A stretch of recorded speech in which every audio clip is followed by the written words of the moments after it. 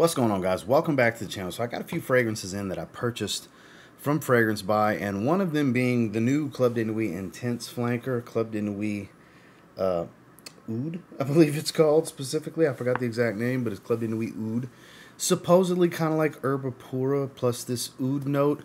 I don't have a lot of experience with Erba Pura. I have several fragrances that are supposedly like it, so I don't know. I'm just gonna judge it as a standalone and see if it's any good. Comes in this big silky blanket-like bag. We'll check it out, see if it was a complete waste of money or a good new addition, because most of the time they do pretty good, but not everything can be a winner. So let's find out. Stay tuned.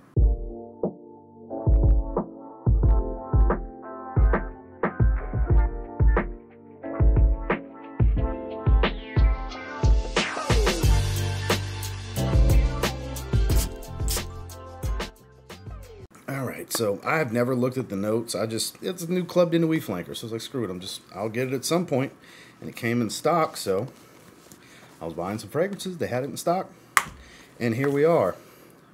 The box has a wood look to it. Club de Nuit Oud Parfum, a collector's pride. Well, one thing I won't be collecting is the box, but I gotta say it's their nicest to date. Nicer than the limited edition Parfum. Whoop. Bunch of stuff fell out. Let's see what this bunch of stuff is. So we have a cleaning cloth, Armaf. We have information with the little card, their Creed ripoff that they do, a little card.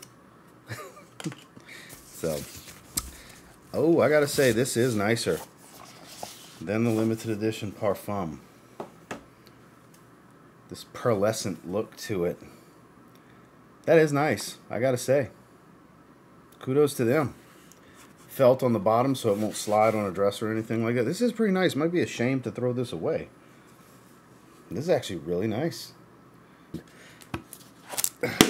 Okay. So, some foil on there. This is kind of like a more translucent version of the Club de Nuit, the Baccarat clone. Why am I drawing a blank here? I'm visualizing the bottle. I'm drawing a blank. I don't know why, but it has kind of that titanium gradients to it in the side, but you can see straight through the cap. It's kind of like this, I don't want to say granite, but some kind of rock of some sort. Not too bad. It's different, I gotta say. Armaf on top of the atomizer. Did we get it to focus? Close enough. It says Armaf. There you go. But decent look to the bottle. You know, I mean, they're standard stuff as far as the shape. But let's. The atomizer got bigger. That's a bigger atomizer than it was. Wow. Holy.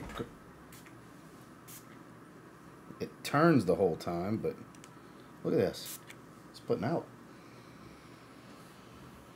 That does kind of remind me of Herbal Aquatica from Montal that I have. So I get the base DNA idea to Erba Pura then, because I do get this fruity, and I smelled this part of it that I described in Montal's version, almost shampoo-like smell. Know that sounds kind of weird. Dry, woody facet, a little powdery, sweet. Smells really good. Nothing about this smells like oud to me. Maybe as it dries, or whatever type of oud oil it is. There's no funk whatsoever. No medicinal smell. Fruity smell, though. Very fruity. It's a very easygoing, pleasant fragrance. This is one of the better ones they've put out in a while.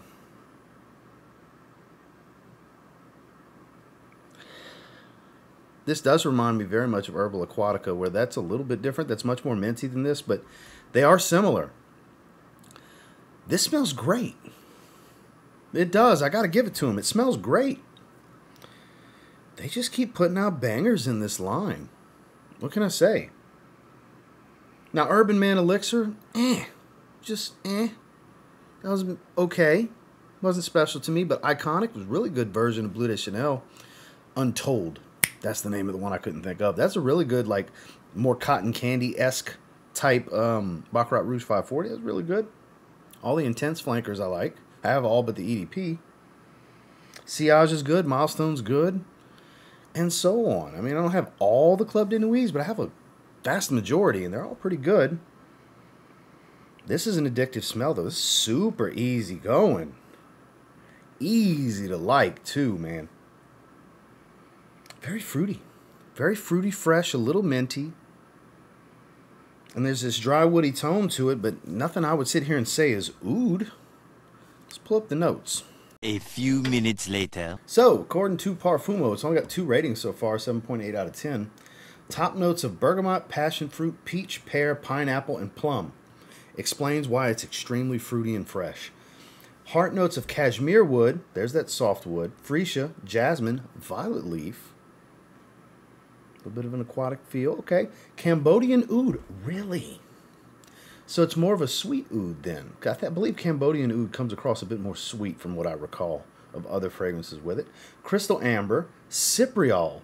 Doesn't come across earthy to me. Musk, sandalwood, and vanilla.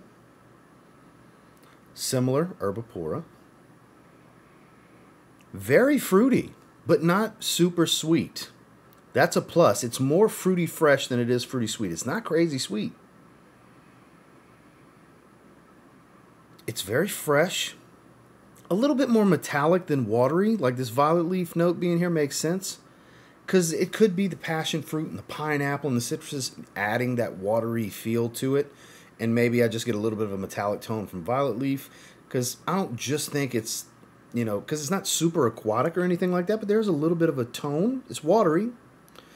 But I wouldn't call it like a very aquatic fragrance, but very juicy would be a good way to put it. It's juicy fruit without being sweet. Very fresh.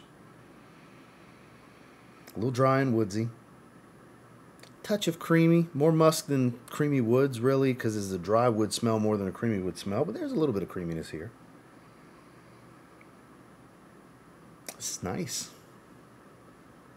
I need to try Erba Pura, man. Everything I've smelled that people say smells like Erba Pura, I always end up liking. So I need to try the damn original everybody's copying, because they're apparently copying that. It's a good release. I think it's a good release. If I'm putting a number on this one, first impressions rating, it smells great. It makes me want to keep going back to it. I think it's easily an 8 out of 10. Great. 8 out of 10.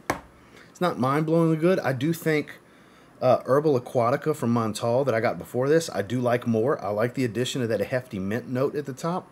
That does elevate this a bit more. The quality is a little bit better than this as well. So, of course, I like the Montal take a little more, but not a whole lot more. Like, I want to wear this. I definitely want to wear this because I wore Montal Herbal Aquatica last week. I'll wear this week. In fact, I think the day this video goes out, this is going to be my scent of the day because I haven't... Normally, I line stuff up to kind of get ready, but... We got Sunday. We got Monday. I don't have nothing else lined up for the week. This is going to come out on Tuesday. I'll wear this as my scent of the day on Tuesday. Not too shabby. 8 out of 10, great. Well, I keep sniffing it. That's a good sign, right? Means I like it.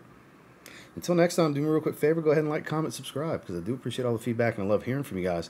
I'm not sure if it's still in stock currently, but I know they'll constantly get a stock of it. I'll have it linked below from where I got it at Fragrance Buy if you want to check it out. Paid around $60 for it, I believe, so it's still in the higher end price. It's in the realm of what the limited edition Parfum costs, kind of in that range, which I love. That's still my favorite Armaf fragrance.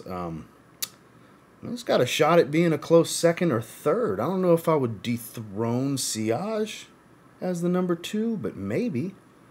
This has potential. I like it. I like it. And until next time, I will say if you happen to get your hands on Club de Nuit Oud from Armaf and you give it a spray now, there's a real chance you might thank me later. Have a good one, guys.